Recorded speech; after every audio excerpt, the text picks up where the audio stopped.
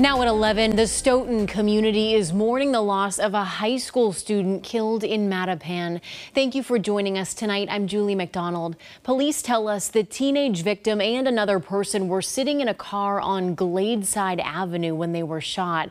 As WBZ's Laura Hafley reports, investigators say this wasn't a random attack. The Stoughton High community in mourning tonight after learning one of their classmates was shot and killed. The startling news heartbreaking for the victim's family and the friends who knew him. Christian Cousins, a rising senior at Stoughton High School, won't be joining his classmates in the fall.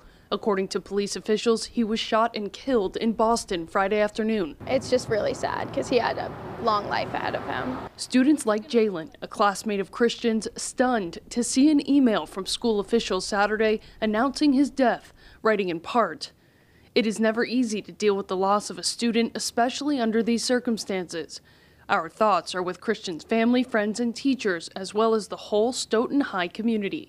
Christian's family providing WBZ with these photos of a young man friends say was kind and well-liked. It was definitely very heartbreaking because I did know him, I did go to school with him, and he was a nice kid. He was such a good kid, did have a lot of friends. According to the Boston Police Department, Cousins and a female Stoughton High student were sitting in a car at the corner of Gladeside Avenue and Donwood Terrace in the Mattapan neighborhood of Boston.